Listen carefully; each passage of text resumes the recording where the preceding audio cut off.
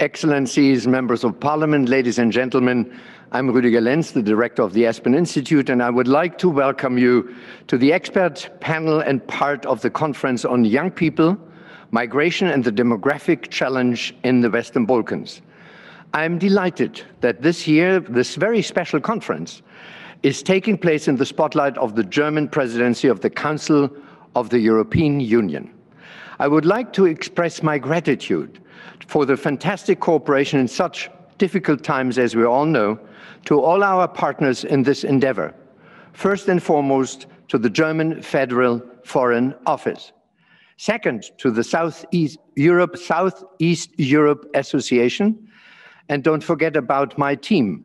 First and foremost, to Valeska Esch, Vice Director of the Aspen Institute, and Yannick Remme, who both worked relentlessly to make this conference happen. Thank you.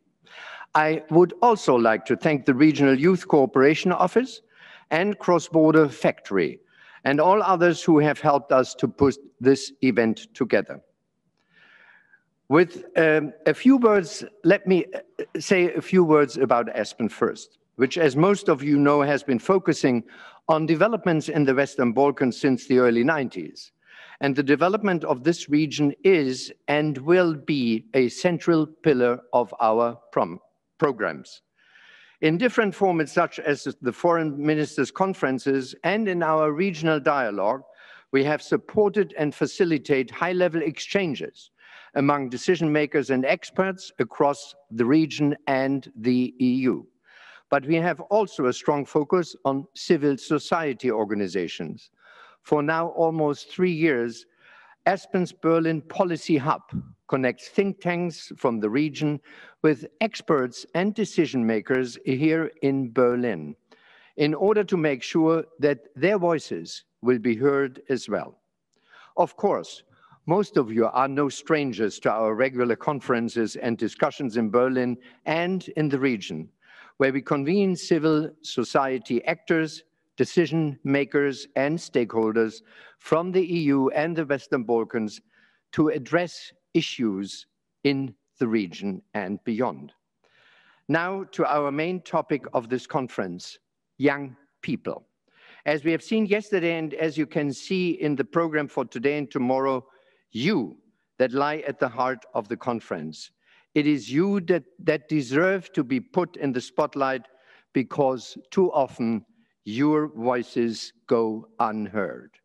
Therefore, I'm delighted to welcome so many young people from all over the region as participants and panelists in this conference.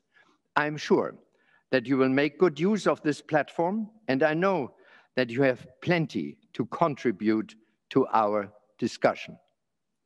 And not to forget about all the others who I hope are now glued to their screens. Of course, this conference would serve no purpose without the overwhelming interest and participation from you that have joined us in front of your screens now from all over Europe. We are delighted to have you with us. Thank you for your continued interest, despite the lack of physical meetings, which is something which I'm sure everybody of us is missing. Some last remarks on our online platform, which I think will serve as an add-on value to this conference, even beyond the conference itself. The topic of immigration and challenging demographic developments, which we will discuss in the upcoming 2 days, has been a major challenge, not only for the 6 Western Balkan countries that we will focus on, but for many countries within the EU and beyond as well. On our conference platform, you will find multiple possibilities to engage further with the topic, each other, and get to know your speakers. You will find a series of background papers in the library that make for more in-depth reading on all topics covered on the panels. You will also find further a series of videos in the cinema, some of which will be integrated in the conference throughout the next days, and some of them already helped to introduce our conference and promote the main topic, young people. We invite you to browse through and check out the many interesting stories we have gathered. The platform further provides a virtual network space where you can continue the discussions in an informal environment over bilateral or small group conversations. We invite all of you to join us there during the breaks. Finally, we would like to invite all of you to make use of the multiple ways of engaging in the conference discussions, either by contributing to the panels with questions or comments on Twitter. That being said, I wish you fruitful discussions in the days ahead, and we are looking forward to engaging with you in the future as much as Aspen and we have done in the past. Thank you. And now over to you, Manuel Sarrazin, member of the German Bundestag and president of the Southeast Europe Association. Manuel, the floor is yours and very welcome. Thank you and welcome also of the side of the Southeast Europe Association, in German Südosteuropa Gesellschaft, which is more familiar to us. I would like to thank Rüdiger Lentz and join in his gratitude for the excellent cooperation in such difficult times with our partners.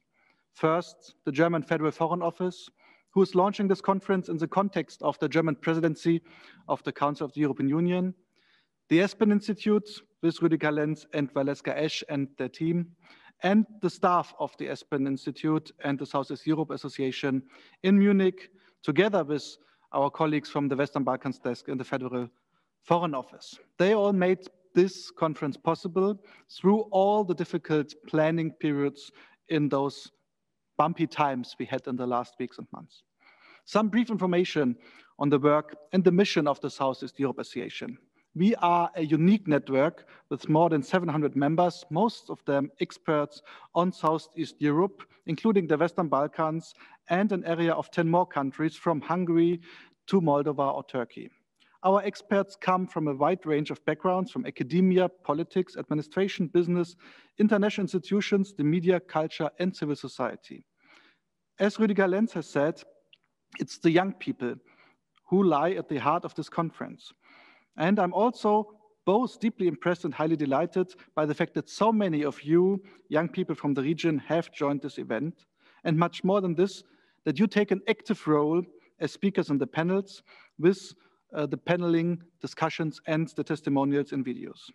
We would have loved to have you all here in Berlin, or at least here in the studio, but COVID is a merciless barrier to mobility, as we all see in the moment. In general, the perspectives of young people are one of the predominant issues of our association's work. We organize thematic workshops with young representatives of civil society in the region. Every year in early October, except of course in this year, we are holding our University Week, especially tailored for young academics from Southeast Europe and the region. We also offer special awards for excellent dissertations in the field of research on Southeast Europe. You can learn more about our activities when visiting our website. But perhaps do not forget, Southeast Europe Association tries to be both a lobby group for the interest of your region in Berlin and in the politics in Germany and perhaps also in Brussels to a certain extent, but also trying to communicate into the region from Berlin and to bring people together who are interested or experts on the region. So let's say it that way, perhaps our network is so impressive only because so many impressive people are engaged over the instrument of the Southeast Europe Association. Some thoughts to the topic of our international conference on young people, migration, and the demographic challenge in the Western Balkans that has started here yesterday with the participation of our Foreign Minister Heiko Maas and the foreign ministers from the Western Balkans. As we see European Union and the idea of Europe, actually I personally believe that the idea every person from Europe has the right to find his or her own luck wherever it's suitable for the person within our continent is one of the core values of European Union. Mobility, borderless work, to be able to choose your own face for your own life is one of the core principles who lie at the heart of European Union and are one of the strengths of the European idea.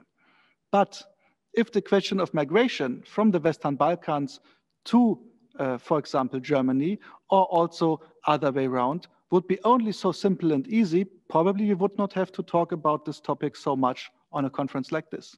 Migration is also facing severe challenges and causing severe challenges regarding demographics in the region, regarding the ability to develop in the region, but also if it's not only the question of individual faith that's predominant when, for example, countries like Germany are trying to generate migration from the region for our own interest. We try to, in this conference, to shed light on both of the phenomena of immigration and also of the opportunities who are caused by this. Migration is an opportunity and a challenge, and we try to be on these topics clear enough and to focus on this. The goal is to offer more insight into why people decide to leave and the effects of this exodus has on the countries of origin, as well as to develop recommendations for the policy responses. The conference will bring together scientists, experts, and political decision makers from the Western Balkans, EU member states, and EU institutions to analyze the situation in the region and to discuss long-term strategies as well as short-term measures. The overall goal is to identify joint strategies for the countries of origin and destination that are mutually beneficial. The issues will be also discussed with an eye to the additional burden that the COVID pandemic is placing on the region. The conference is part of the official program of the German presidency of the Council of the European Union and is supported by the German Federal Foreign Office.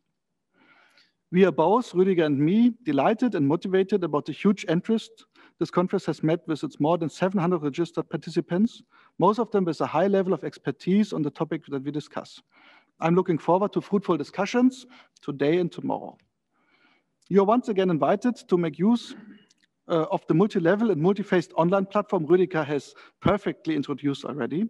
You will see that our colleagues in Berlin and Munich, together with other dedicated partners, have made a lot of efforts to render this online conference a most interactive and memorable one. You, the audience, are cordially invited to join the discussions with your questions and comments. I'm sure we will all profit from the expertise of the most experienced expert on the topic of migration and on the Western Balkans. Thank you so much so far. Before we start our first panel, moderated by Ambassador Susanne Schütz, we will show you a short video providing some spotlights on the questions that will be discussed there and during the next 2 days. Thank you.